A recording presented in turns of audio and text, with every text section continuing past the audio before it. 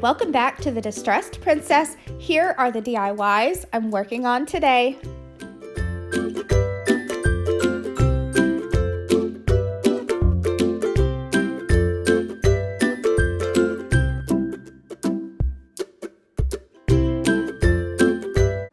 DIY number 1.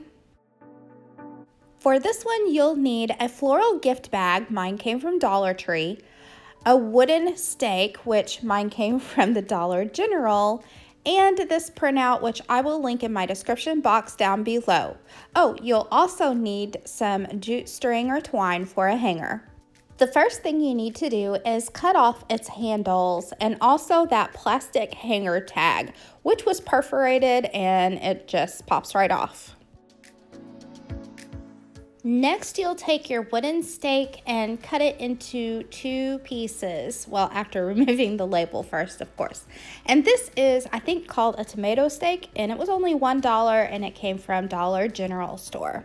So the first thing I did was get an idea of how much I wanted hanging out over the sides, because I'm going to have 2 pieces, one for the top and one for the bottom. They need to be the same length, but I'm going to let a little bit hang out on the sides. I measured out 15 inches and that looked like a good enough size for me, so I made a mark and then I measured out another 15 inches, so I have 2 segments. There's going to be 2 pieces, 15 inches each.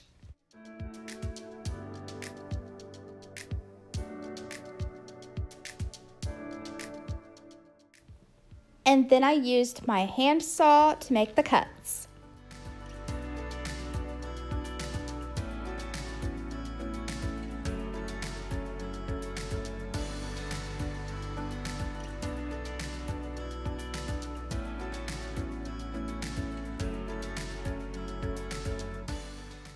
Here's a layout of how everything is going to go.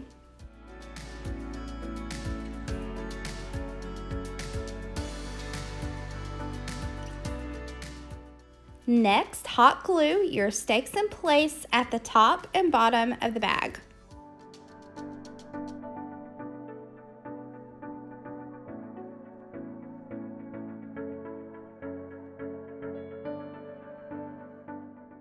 Since I didn't cut the bag apart because I wanted it to be sturdy, so I wanted it to have both of its sides, the top end is open and you need to hot glue that together.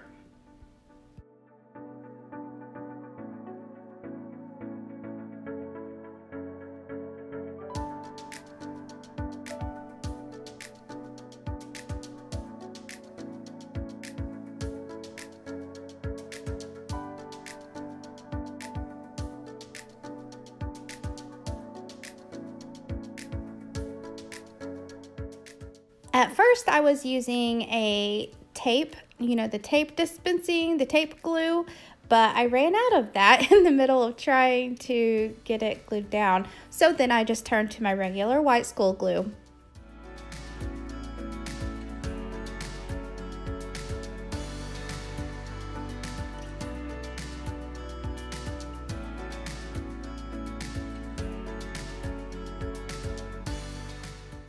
And the last step is to make a hanger for this piece, and I just used jute string and I hot glued it to the back.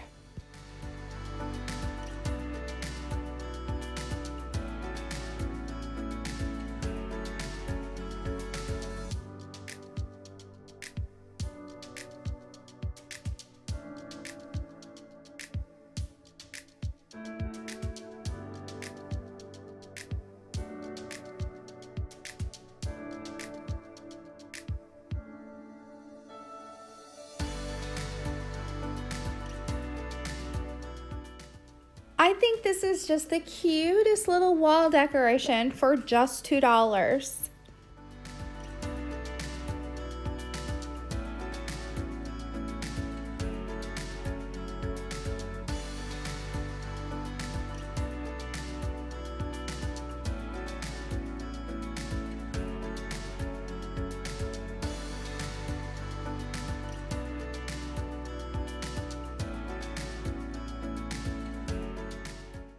DIY number 2. For this one, you'll need a picture frame, and mine came from the Family Dollar store. And you'll need this printout, which I will link in the description box. And you'll need the paint colors of your choice and a paint pen. The first order of business is to disassemble the picture frame. So that means taking off its tag and popping the back off and getting the glass part out.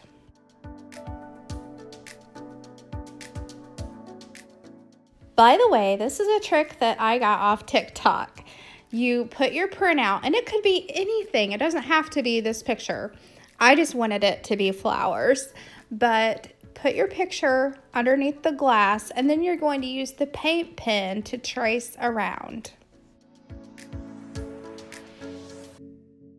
This paint pen came from Michael's, and I have to tell you, I was really impressed with it. I think I like it even better than the Sharpie paint pens because I hardly ever had to shake it back down. It didn't run dry a whole lot, and also it was able to do the little details in those smaller flowers. Even though it's got a pretty wide tip, it was really good at doing the details too.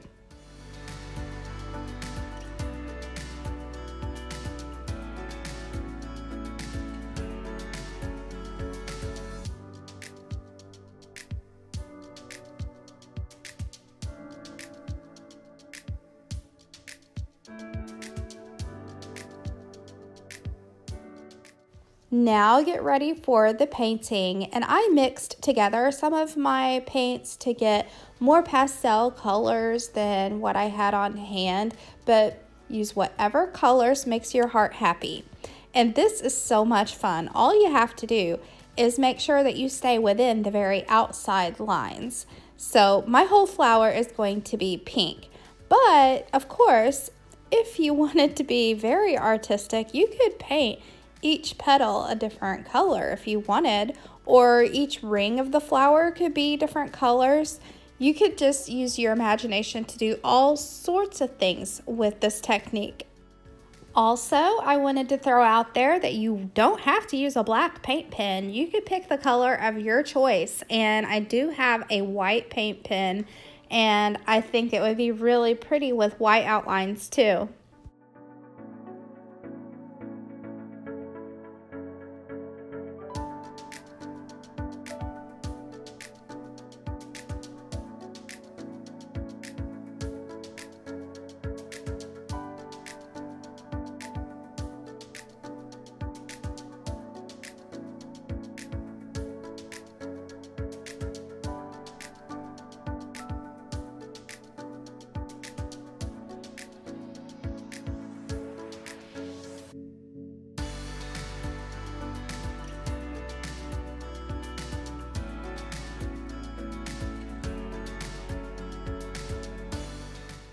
This is what mine looked like when I got all my flowers painted.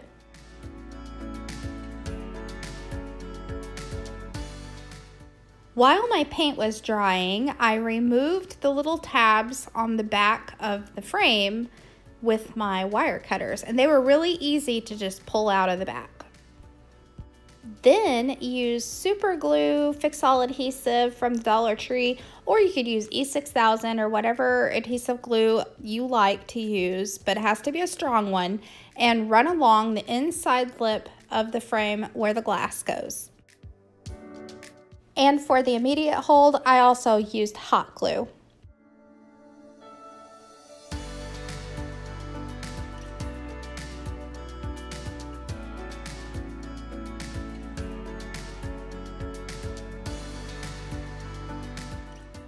Is the suspense killing you? I purposefully waited till the very end of this, as long as I could, to flip it over for the big reveal. I am so in love with how this looks and all the possibilities, guys. Loving, loving, loving. And the last step is to reattach a hanger onto the back, and I just hot glued one in place.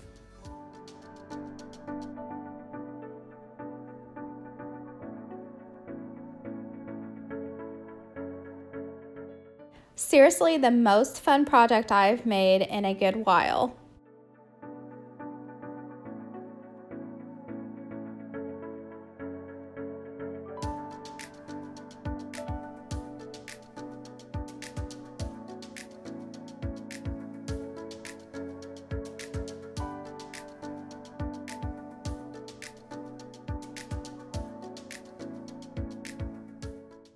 DIY number 3. You'll need a small little bud vase, mine came from Dollar Tree, some white chalk paint, and some stickers from the Dollar Tree, your choice, but I wanted flowers, of course. And you'll also need some jute string, which I forgot to picture. The first step is to do 2 coats of the chalk paint on your bud vase. Then use the wet distressing method. I just use a wet paper towel to go over a few little places on the bud vase to make it look a little distressed. Then get out your jute twine and wrap a good little bit of it around the neck of the bud vase and hot glue in place.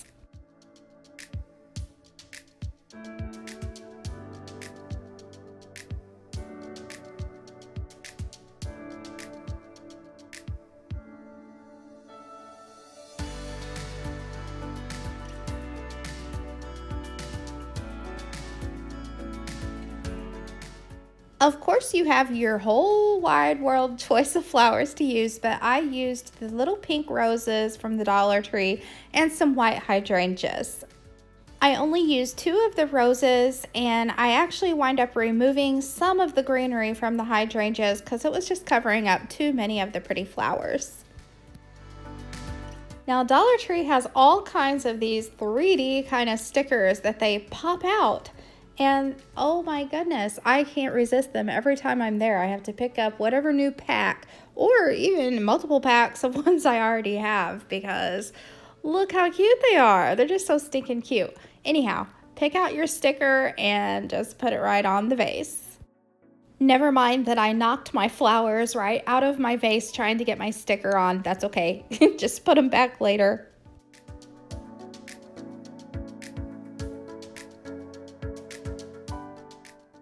What a happy, happy little flower decoration. I love it.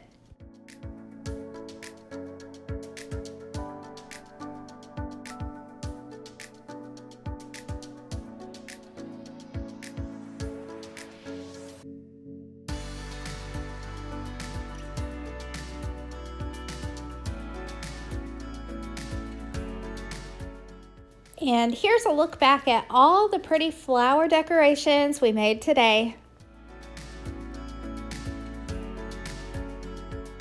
Thanks for stopping by today and watching my little floral video. If you liked this video, please give me a big thumbs up. Consider subscribing so you don't miss out on any of my upcoming videos. See you next time. Bye.